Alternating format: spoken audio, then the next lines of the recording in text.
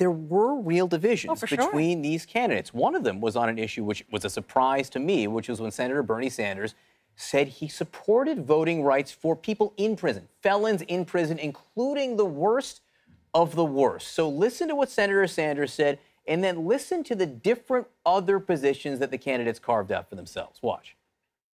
I think the right to vote is inherent to our democracy. Yes, even for terrible people. People who are convicted in prison, like the Boston Marathon bomber, on death row, people who are convicted of sexual assault, they should be able to vote? I think we should have that conversation. While incarcerated? Yeah. No, I don't think so. So Bernie, yes. Kamala Harris, study it. Pete Buttigieg, no.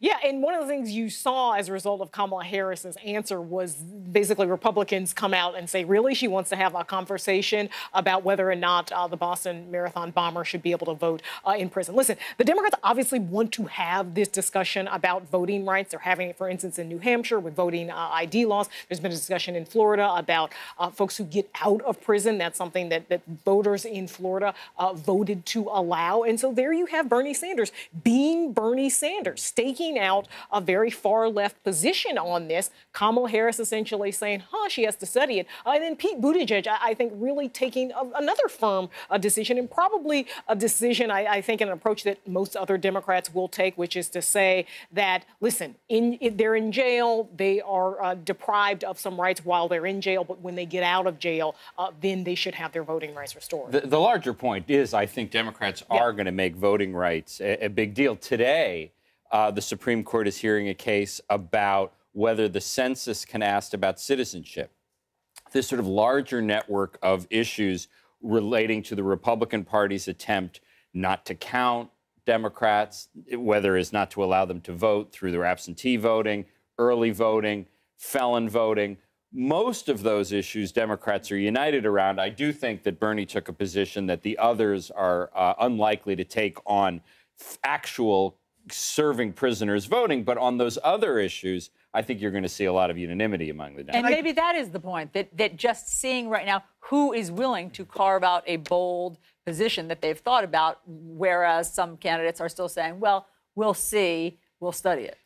He's principled. It's a legitimate conversation to have, but he had to have known as he said that this is a series, for lack of a better description, of Willie Horton ads that are just ready to be made. You're going to. And Chris said that to him. Cuomo said it immediately.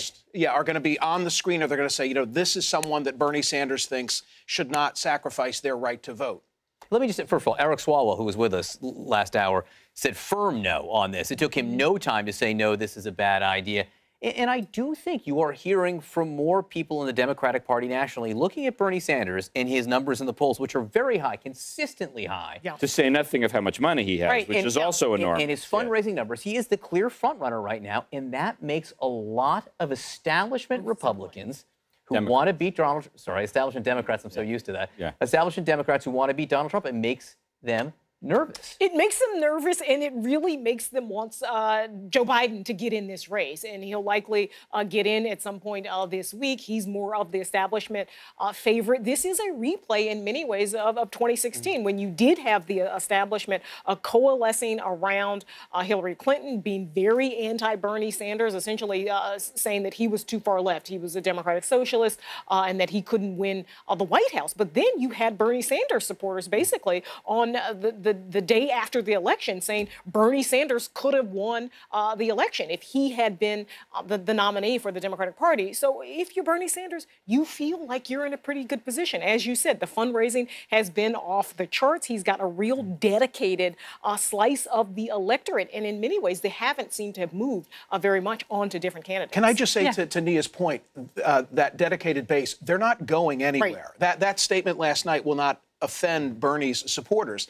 And what we need to keep our eye on the ball is the proportionate nature of the Democratic vote in the nomination process, so that, you're going to have a Super Tuesday. It'll involve Texas. It'll involve California. If Bernie locks up 25% of that vote, whether he secures the nomination, ultimately, I think he'll be the one holding the cards in terms of who will be the nominee. All right, so let's listen to what the candidates said last night about impeachment. Check this out.